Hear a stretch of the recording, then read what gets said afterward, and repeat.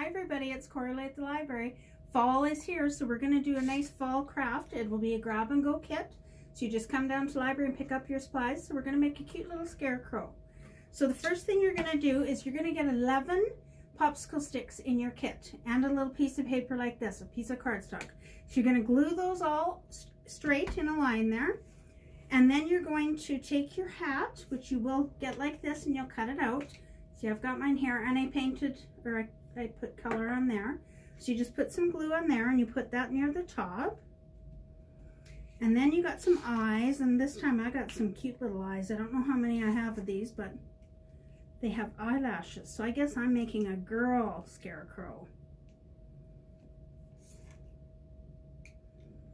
So then you put those on. A little more glue on that one. She looks a little tired right now, but when I lift her up, she'll look okay. All right, and then you got a little triangle nose. You're going to put some glue on that and put your nose on. And some hair. And maybe we should have done this before the hat, but I think it'll work. So you're just going to put a little bit of glue and tuck it underneath a bit like that. And we'll put 2 on each side. I think I have a shorter one and a longer one, but I don't know if it makes a difference. Put it like that, and I'm going to cut it a little bit anyway. So we'll tuck these underneath, just like so. Okay, and then I'm going to just cut them so they kind of look a little bit ragged, or I don't know, more like a scarecrow to me.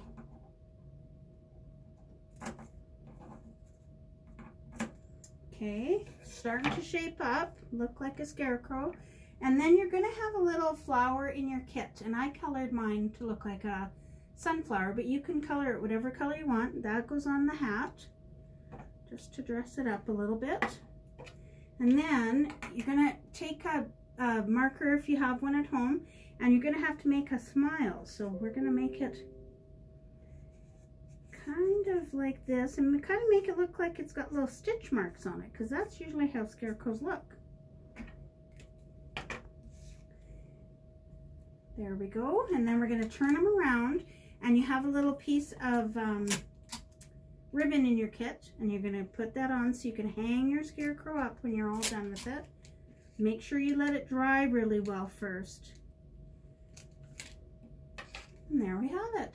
So they'll be available at the library from Tuesday all the way through till the next week. Okay, thanks guys. See you later.